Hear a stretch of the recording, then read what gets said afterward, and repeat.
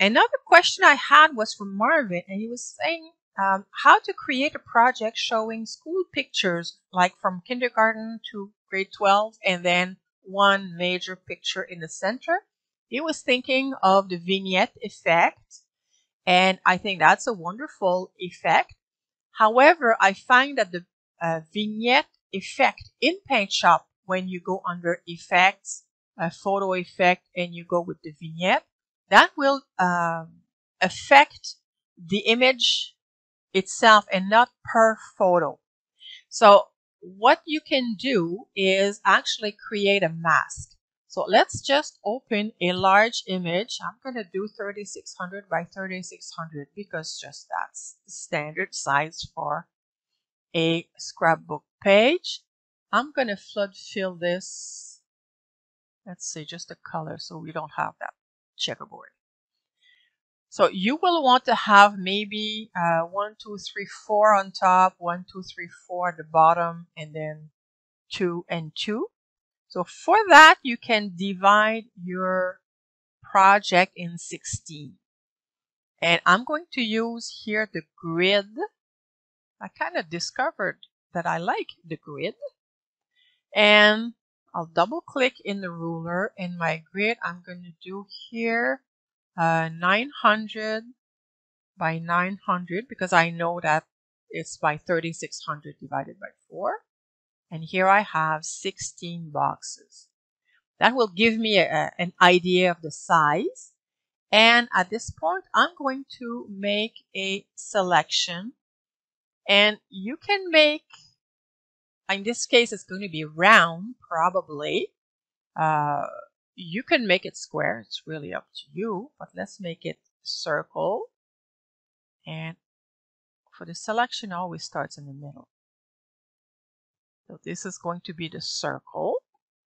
I will add a new raster layer and make it black. And I deselect. So what I would like to do is make a blur around. Like he was talking about the vignette effect. You can actually create a similar effect now by adjusting, adding blur, Gaussian blur, and you adjust size how much you want. Let's go to 30. Okay, so this will be the spot where I can put the photo. But the ideal way would be to turn it into a mask. So you can do that. I guess I'll have to have a photo. This might not be the best photo, but I'll just need to have. Oh no, actually, I'll just place a white rectangle, or yeah, I'll go with my rectangle, and I'll flood fill that with white. Oops, I thought I added a new raster layer.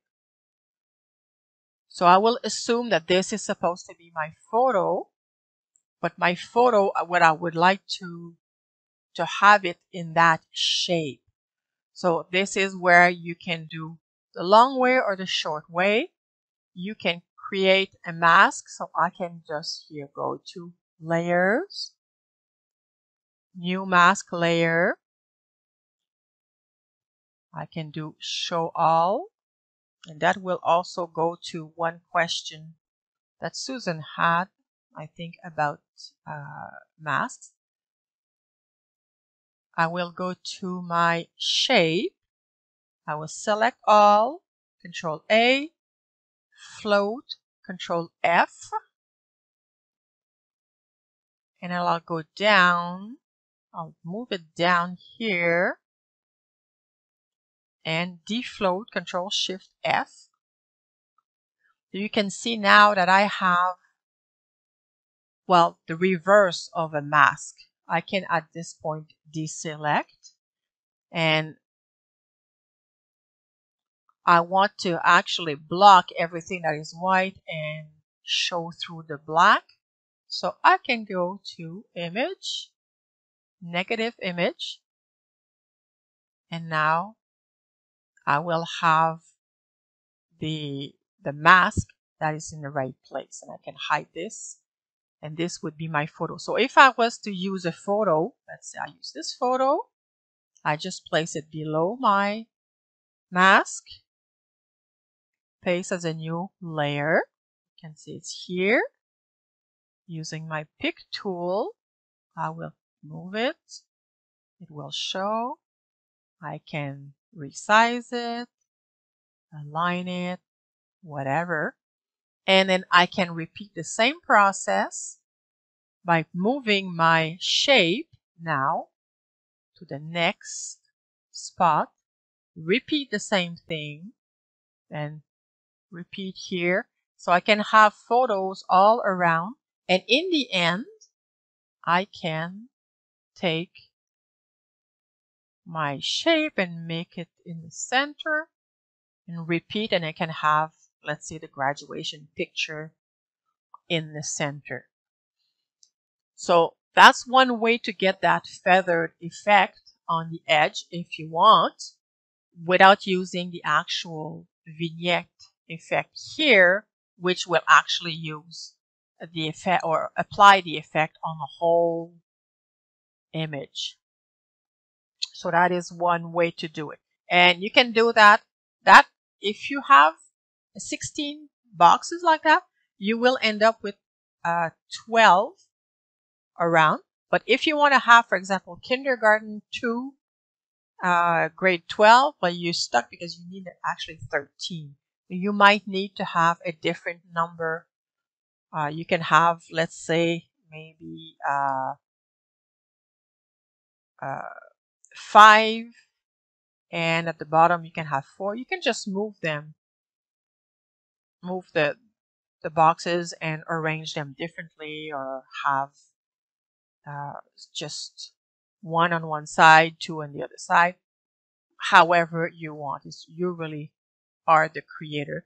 You can have 4 and 5 and you can still center them. So if you like the look of being centered, that would be one way. Or you can have 5, or actually 4, and then one corner could be for, I don't know, a school logo, a year, or something else.